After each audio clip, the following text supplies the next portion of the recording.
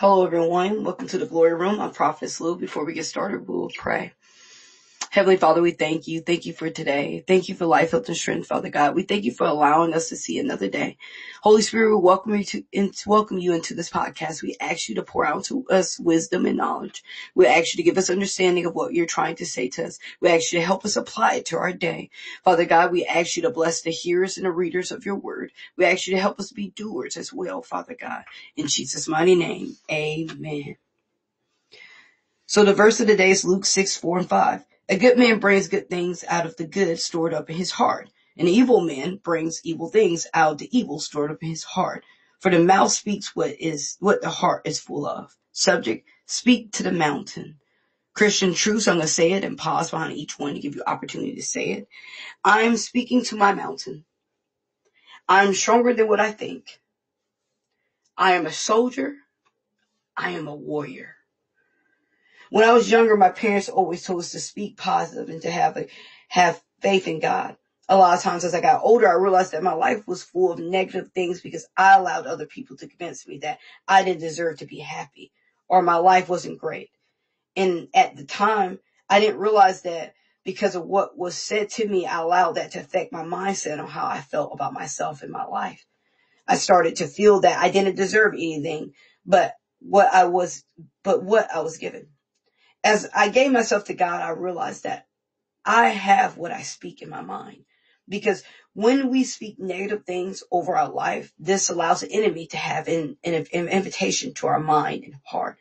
So how do we deny the enemy entry into our lives? By speaking the word of God over our lives, by reading the word of God and allowing the word of God to pierce even the dividing asunder of soul and spirit, of the joints and marrow, and is a descender of the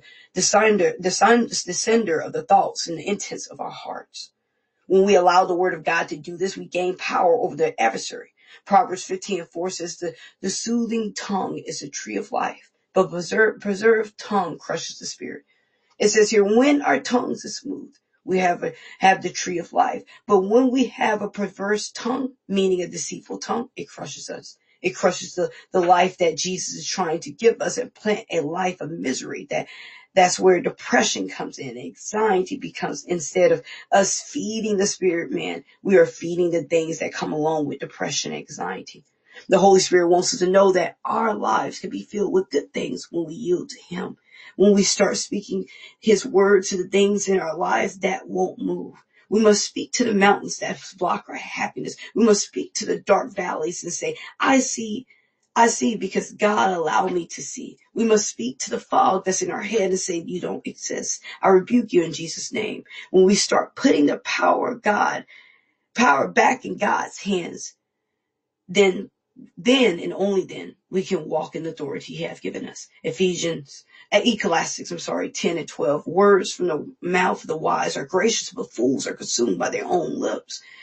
We can say all day that what we say and do is gracious, but until we have the Lord to touch our speech and speak to our broken hearts and our minds, we can't speak of grace and wisdom. The only thing we are doing is speaking from our foolish mind.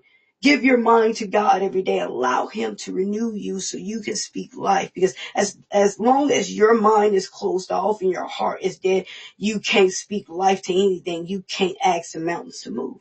Jesus once said in Matthew 17:20, He replied, because you have so little faith.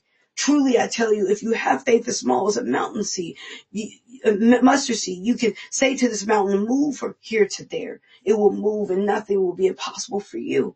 He says that as long as we have faith, we can tell the mountain to move and they will move. He said nothing is impossible for us as long as we have faith.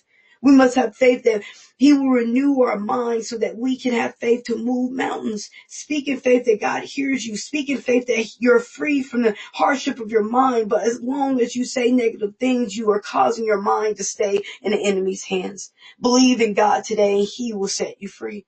Today, the Holy Spirit wants us to understand that God has given us the power to speak against the enemy. When we walk in God, we have the authority over everything in our lives. We have the authority to rebuke any and everything, everything a spirit that comes against us. But we must walk in the light of God. Don't entertain what the enemy says and whispers in your ear. Don't even entertain the people he sends your way, because as long as we entertain the enemy, the longer he will stay. Rebuke him in his traps and don't fall prey to him. Prayer. Heavenly Father, we are so grateful for everything you have given us and every journey we are on. Lord, help us to be more loving and caring. Help us to be more like you and focus on fighting the war that the enemy wants to bring to us. Help us to put on the whole armor of God and not just to wear it when we need it, but at all times. We ask today that you rebuke the spirit of anxiety, depression, and suicidal thoughts out of our head and send it back to the pits of hell.